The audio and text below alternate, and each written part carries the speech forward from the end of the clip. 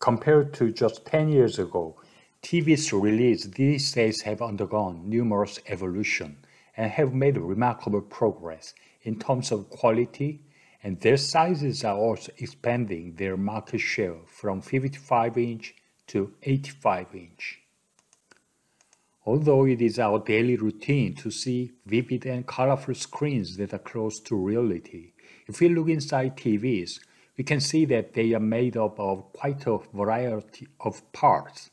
Except for electronic components, you can see two sheets of glass and various films and the backlight located at the back. The difference between the Mini LED TV and the existing LCD TV is that it uses a 200 micron size Mini LED as a backlight instead of a few centimeter size LED backlight.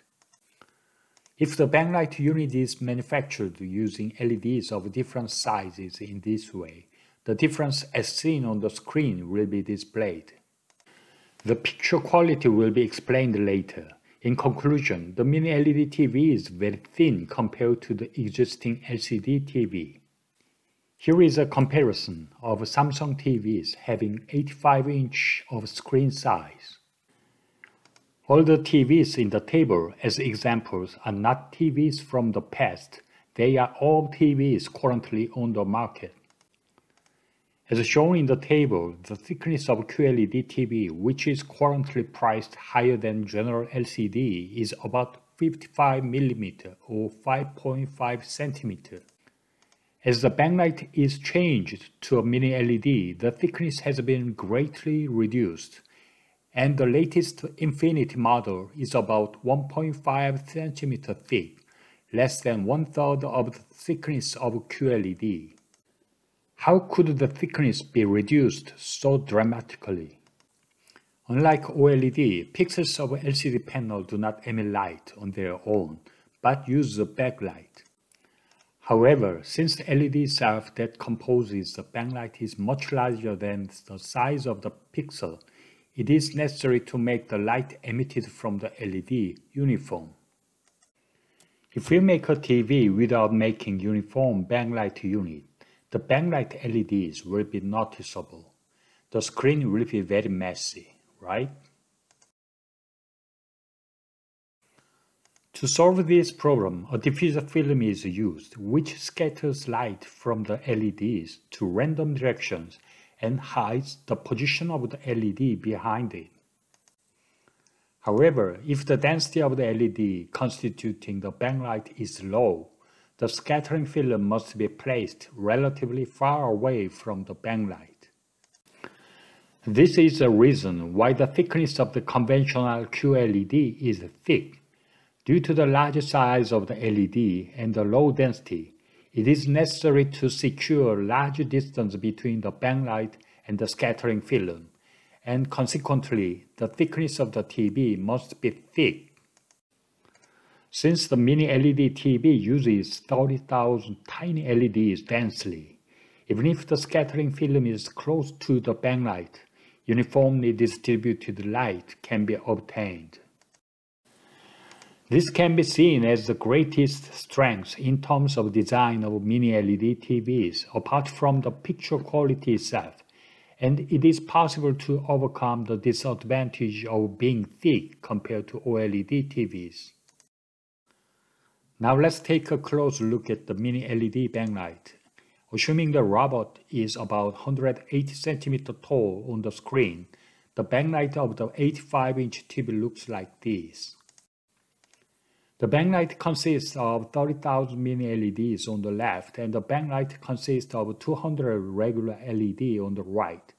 In the actual animation, I placed it 30,000 LEDs so you can see how dense it is.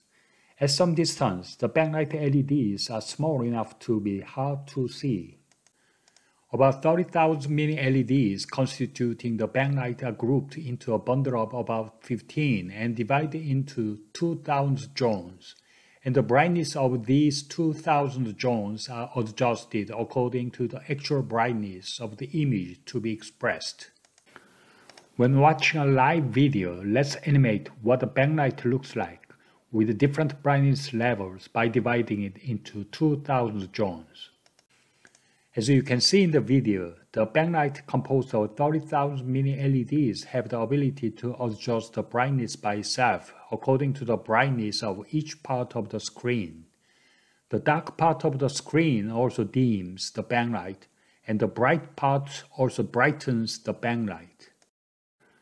By dividing the 30,000 mini LEDs about 2000 zones, it responds to the screen like this. In the past, there was a time when backlight was always on. Should we take a look at one more? What would it look like if we didn't divide it into 2000 zones? Instead, if each of the 30,000 mini LEDs are individually driven. While absorbing almost the advantages of OLED TV, it is free from the burn-in problems, which is the disadvantage of OLED. And there are no obstacles to enlargement, so it is highly likely to become a very intimidating technology. No, it's already intimidating enough. This video is an expression of what difference the Mini LED TV makes compared to the existing LCD TV. As you can see on the left side of the screen, dark part of the image was obtained by turning off the backlight itself or turning it on very weakly, and the right side of the screen shows the same image of the LCD TV without such fine backlight adjustment ability. Thanks to the use of mini LEDs and the ability to adjust the backlight by dividing it into 2000 zones, it is possible to display bright areas brighter without obscuring the entire screen. As shown on the right side of the screen, it is possible to implement a clear image while expressing bright area more brightly. This technology makes it suitable for expressing dynamic images close to actual brightness. Efforts to increase the maximum brightness in LCD TVs that use mini LEDs can be said to be a strategy to widen the gap with OLED TVs, which have limited screen brightness due to burn-in issues. Wouldn't the answer come if we thought carefully about why LG Electronics recently announced that it would sell QNED using mini LED technology, rather than focusing on OLED, which is doing well? That's it for today. Goodbye.